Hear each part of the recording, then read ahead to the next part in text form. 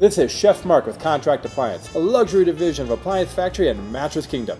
I got some great tips and tricks on how best to cut a pepper. So what I'm going to do here, holding my knife with the pinch grip, I'm going to cut off both ends, top and bottom.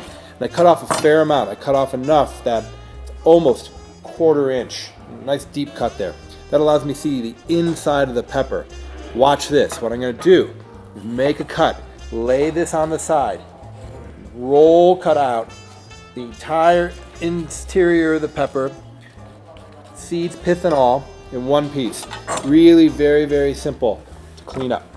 Now I've got this nice panel of pepper. I want to bring this down to a dice. What I like to do is cut off little pieces of this, and peppers, the skin can be tough, just like a tomato. So what I like to do is flip it over. I've got the flesh side up and the skin side down, and then the pepper is really, really simple to cut through. And I can go ahead and bring that down to a dice, very, very simply. I also love grilling these large panels. I think they work great on the grill. They don't fall through the rack. The other thing is we don't have to waste these. We could also take these ends and dice these as well. Works great on salad, for soups, for stews. Quick and safe and efficient way to break down a pepper into a nice dice. This has been Chef Mark with Contract Appliance.